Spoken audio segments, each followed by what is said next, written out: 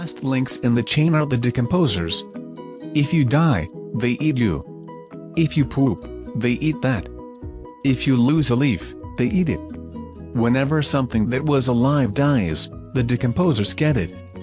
Decomposers break down nutrients in the dead stuff, and return it to the soil. The producers can then use the nutrients and elements once it's in the soil. The decomposers complete the system, returning essential molecules to the producers.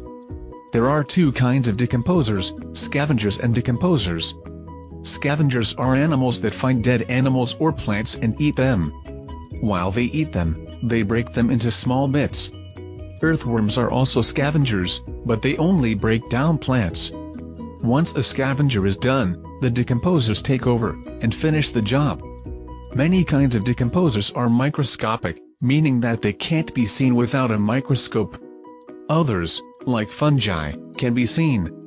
Decomposers play a very important part in all types of ecosystems.